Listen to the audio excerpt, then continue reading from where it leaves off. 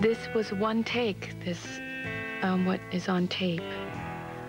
We went through the sections, because it's 8 minutes, and somebody said something, I think Bill Curbishly, something like, don't you guys think this is like a little self-indulgent? And we're like, of course it is. Isn't that the whole point?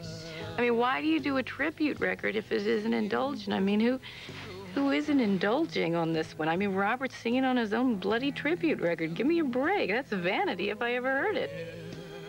I got a phone call, and I was having a meeting, and I thought it was somebody from NBC calling me to interview me to see if I'm an idiot or not. And I picked up the phone. I took it in the bathroom. I said, hello, David. And way in the distance, this long distance voice goes, who the fuck do you think this is, Coverdale or something? He wanted to do Down by the Seaside. And I started to hear a certain part in it that isn't in the original that I wanted to add, and he wanted to do it more like Riders on the Storm.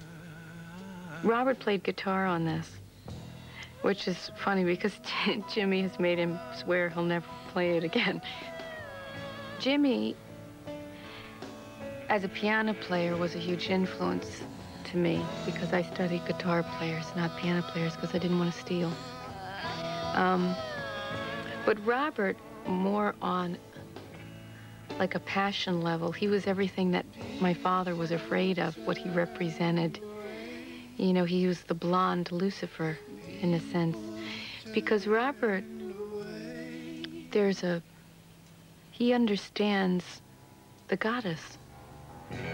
He's one of the very few that understand.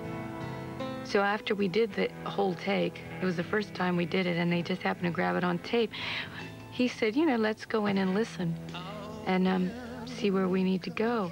And we sat and listened, and he looks at me and said, well, I'm not working anymore. Let's have lunch. That's it. And it was kind of like, yeah, wasn't that what records were about? It was getting a moment on tape